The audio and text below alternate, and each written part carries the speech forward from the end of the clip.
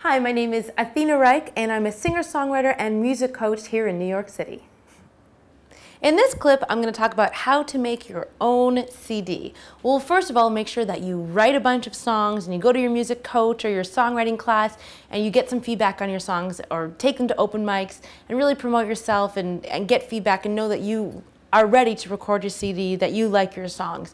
Then you can make a really simple CD and just go in with you and your guitar singing it, or you can hire a band and pay them. You can get some simple Protools software for your computer and do it at home, or you can hire an engineer to do it for you, and you could hire an arranger maybe if you want to get violins or trumpet, things like that, or you can keep it really simple. You go into the studio, you record a CD, and then you can hire a graphic designer or do it yourself to make the insert, to do the design on the CD itself.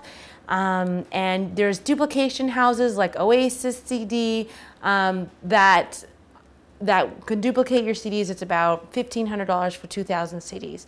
This has been Athena Reich in New York City.